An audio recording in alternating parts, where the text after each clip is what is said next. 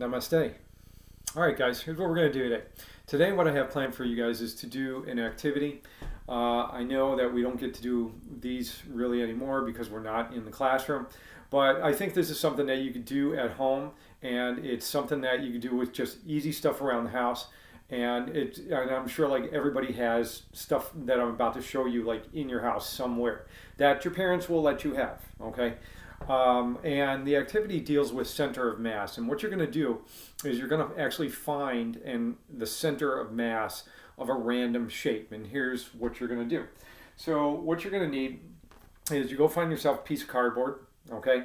And you want to cut out that cardboard into some random shape. This is just, I don't even know what you'd call this shape, but it's just some random shape.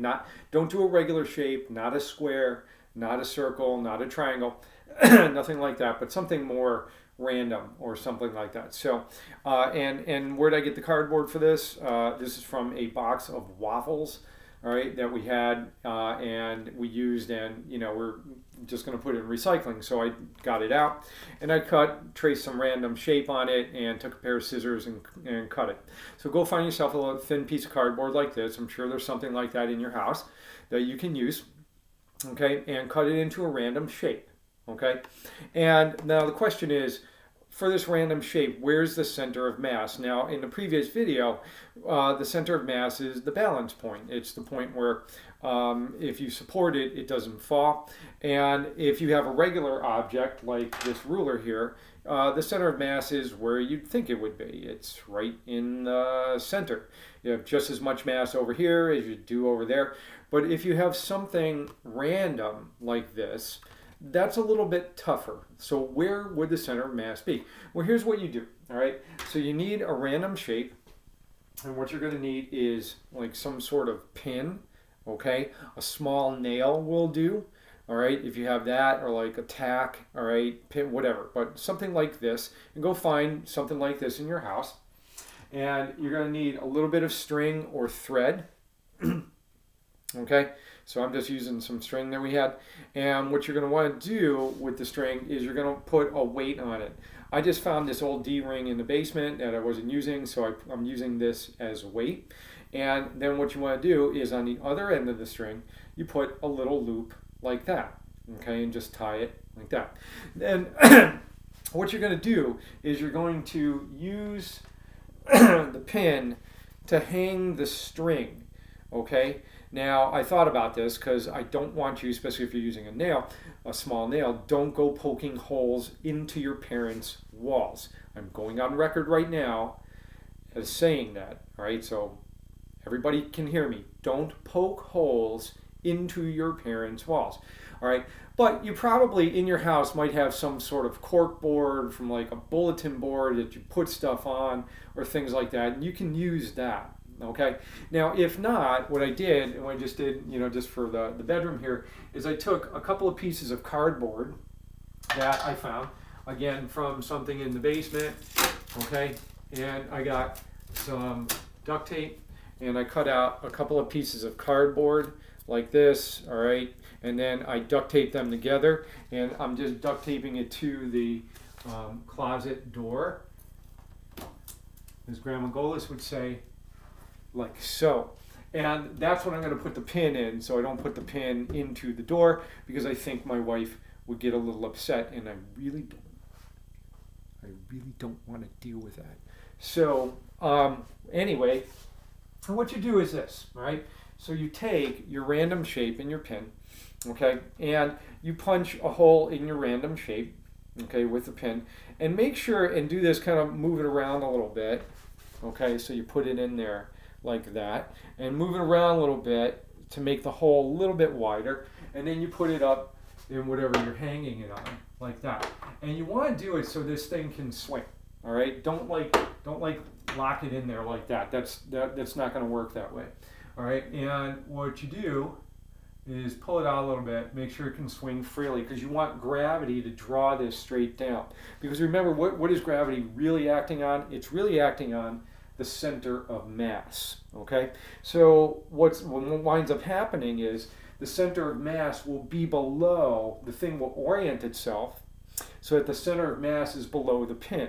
And so what you're going to do is you're going to draw a line. So you take your string with your weight on it, and then you put it on the pin like that, okay? And then, stop it from moving, kind of like that.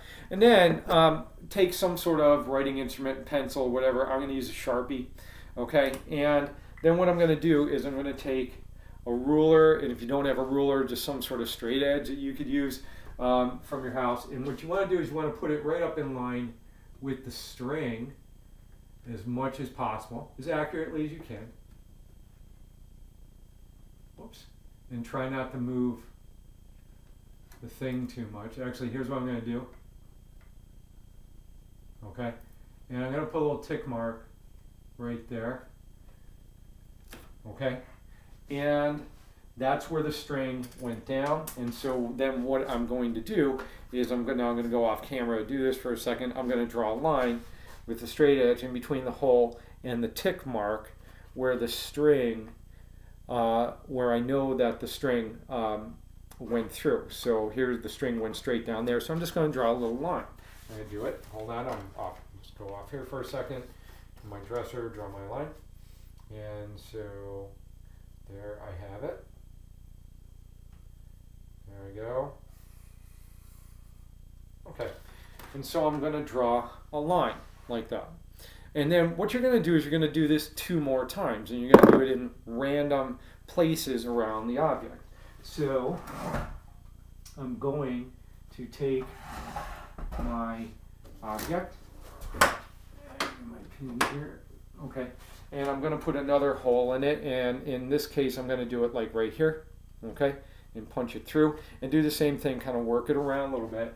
Then I'm going to put it up again, and again make sure that it can swing freely a little bit, okay, and then I'm going to put my string with the loop, and I'm going to put it on there. And again, you're going to make 3 lines, okay? And the concept is that where those lines intersect, that's where the center of mass is of this random object. And that's one method that you can use to find it. And I'm going to ask that you do that at home. So I'm going to do this again, and I can see where the string is, and I'm going to put a little tick mark there. Okay? I'm going to put it down. And I'm going to draw another line quickly. I'm going to go off camera here for a second and draw another line. And here it goes. Okay. So now I have 2 lines on there. And now I'm going to do a third. Okay. So I'll do it one more time. And I'm going to pick random point. So I'll just put it right through there. Make it a little big so that this thing can swing freely. Put it up there like that. Okay. And you can see that this thing is starting to, whoops, again there we go, converge like right about there. Okay, so it's not a perfectly accurate method, but it's not bad either. Okay, and it works fairly well. So what I'm going to do is I'm going to put my little tick mark right here, about there. Put that up there. I'm going to do my third line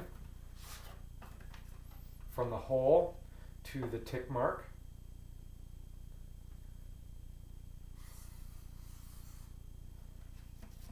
Okay. And you could see that I have the lines converging pretty much at a common point. It's not perfect. Okay, there's a little bit of swinging around. The more you can study things, I'm also doing this quickly, the more you can study things and keep this thing from swinging.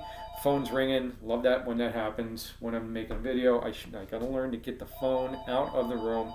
All right, anywho, okay, so I got it right there, and there, where those 3 lines intersect, is my center of mass, and sure enough, I put my finger under that point, and it's balancing pretty well.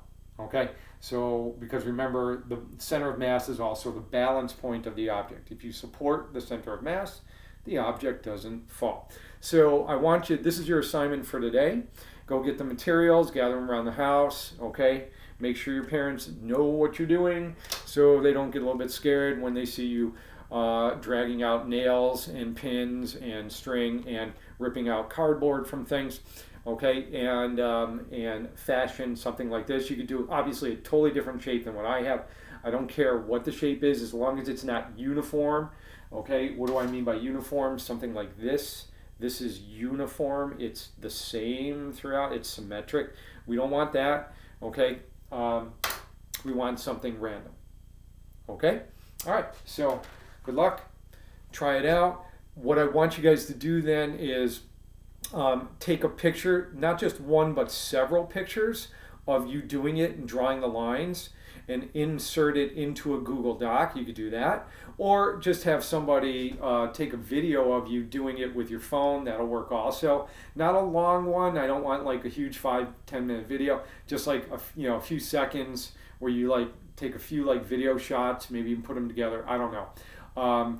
But so some way that you can record that you're doing this and then show me the finished product. Tracking on that? Okay. So anyway, good luck with that. Don't wreck your parents' home. And if you do, then remember that my name is Mr. Kelly. All right. Good luck. Goal us out and enjoy your apocalypse.